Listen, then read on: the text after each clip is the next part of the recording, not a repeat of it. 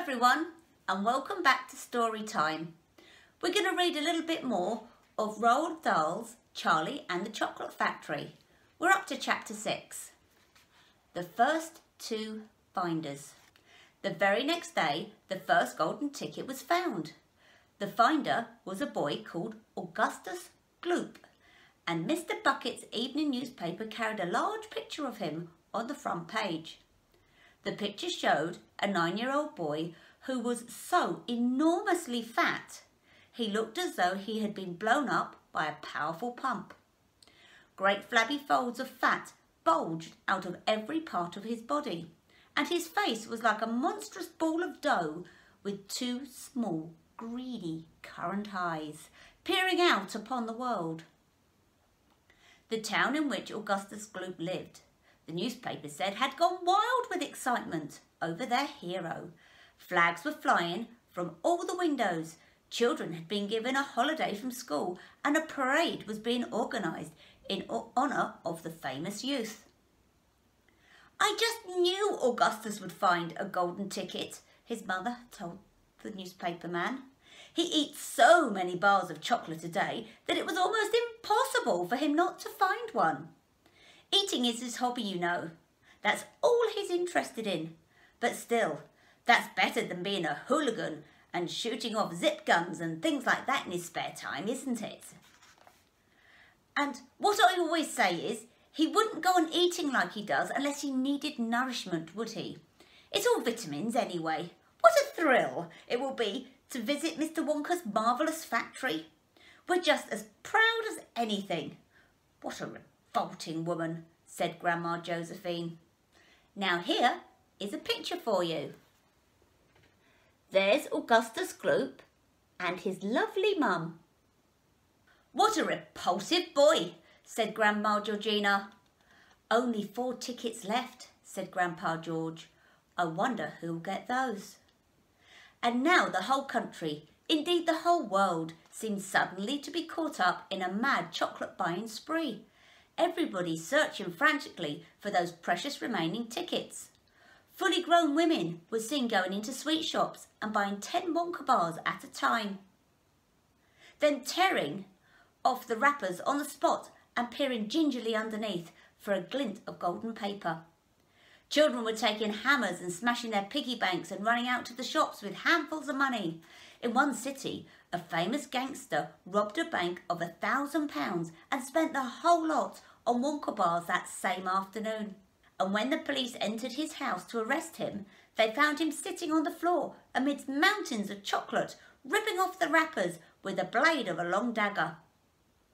In far-off Russia, a woman called Charlotte Roos claimed to have found a second ticket, but it turned out to be a clever fake.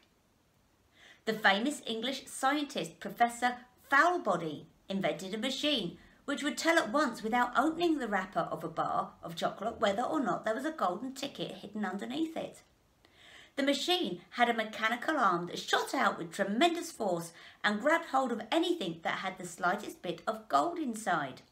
And for a moment it looked like the answer to everything. But unfortunately, while the professor was showing off the machine to the public at the sweet counter of a large department store, the mechanical arm shot out and made a grab for a gold filling in the back tooth of a duchess who was standing nearby. There was an ugly scene, and the machine was smashed by the crowd. Suddenly, on the day before Charlie Bucket's birthday, the newspapers announced that a second golden ticket had been found.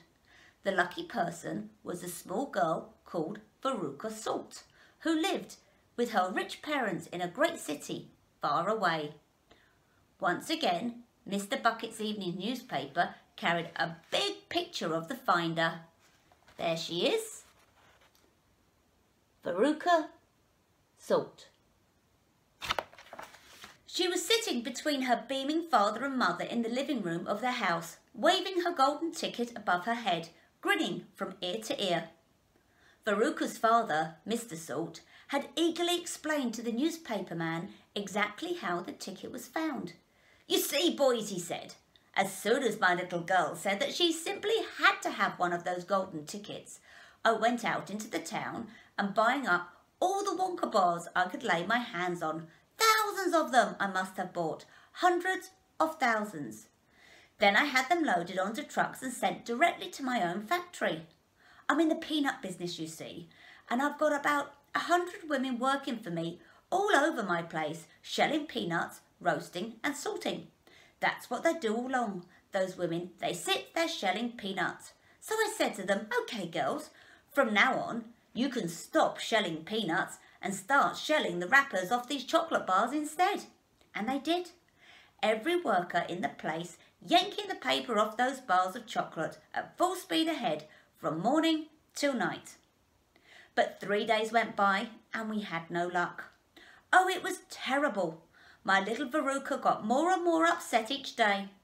And every time I went home, she would scream at me, "Where's my golden ticket? I want my golden ticket!"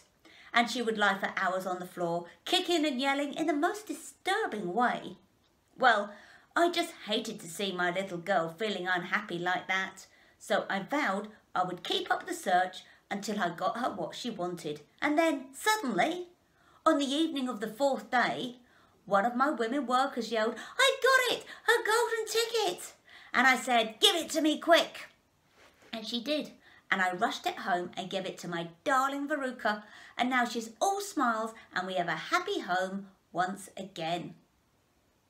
"That's even worse than the fat boy," said Grandma Josephine. "She really needs a good spanking," said Grandma Georgina. "I don't think the girl's father played quite fair, Grandpa, do you?" Charlie murmured. "He spoils her," Grandpa Joe said, "and no good can ever come from spoiling a child like that, Charlie. You mark my words." "Come to bed, darling," said Charlie's mother. "Tomorrow's your birthday, and don't forget that I expect you'll be up early to open your present." "A Wonka chocolate bar," cried Charlie. "It is a Wonka bar, isn't it?" "Yes, my love," said his mother. "Of course it is." "Oh, wouldn't it be wonderful if I found the 3rd golden ticket inside?" said Charlie. "Bring it in here when you get it," Grandpa Joe said. "Then we can all watch you taking off the wrapper." Chapter 7. Charlie's Birthday. "Happy birthday!" cried the 4 old grandparents as Charlie came into their room early the next morning. Charlie smiled nervously and sat down on the edge of the bed. He was holding his present, his only present, very carefully in his 2 hands. "Wonka's Whipple Scrumptious Fudge Mallow Delight," it said on the wrapper. The 4 old people, 2 at either end of the bed, propped themselves up on their pillows and stared with anxious eyes at the bar of chocolate in Charlie's hands. Mr. and Mrs. Bucket came in and stood at the foot of the bed watching Charlie. The room became silent. Everybody was waiting for Charlie to start opening his present. Charlie looked down at the chocolate bar. He ran his fingers slowly back and forth along the length of it, stroking it lovingly with the shiny paper wrapper, making little sharp crackling noise in the quiet room. Then Mr. Bucket said gently, "You mustn't be too disappointed, my darling, if you don't find what you're looking for underneath that wrapper. You really can't expect to be as lucky as all that." "She's quite right," Mr. Bucket said. Charlie didn't say anything. "After all," Grandma Josephine said, "in the whole wide world there are only 3 tickets left to be found." "The thing to remember," Grandma Georgina said, "is whatever happens, you'll still have the bar of chocolate." "Wonka's Whipple Scrumptious Fudge Mallow Delight," cried Grandpa George. "It's the best of them all. You'll just love it." "Yes," Charlie whispered, "I know." "Just forget all about those golden tickets and enjoy the chocolate," Grandpa Joe said. "Why don't you do that?"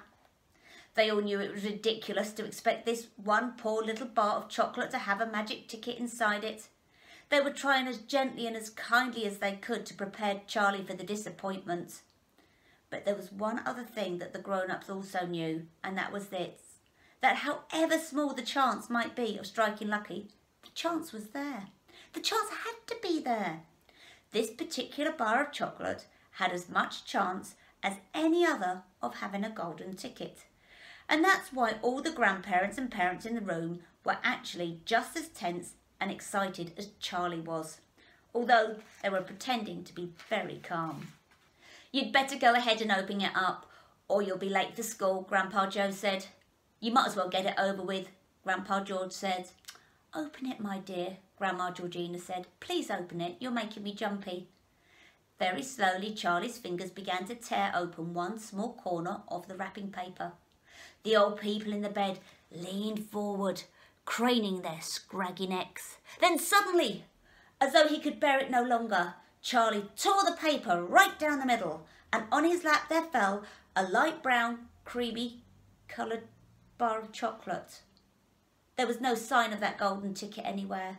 Well, that's that, said Grandpa Joe brightly. It's just what we expected. Charlie looked up. 4 kind old faces were watching him intently from the bed. He smiled at them, a small sad smile. Then he shrugged his shoulders and picked up the bar of chocolate, held it out to his mother and said, Here, Mother, have a bit. We'll share it. I want everybody to taste it. Certainly not, said his mother. And the others all cried, No, no, we wouldn't dream of it. It's all yours. Please, begged Charlie, turning round and offering it to Grandpa Joe. But neither he nor anyone else would take even a tiny bit. It's time to go to school, darling, Mrs. Bucket said, putting an arm around Charlie's skinny shoulders. Come on, or you'll be late.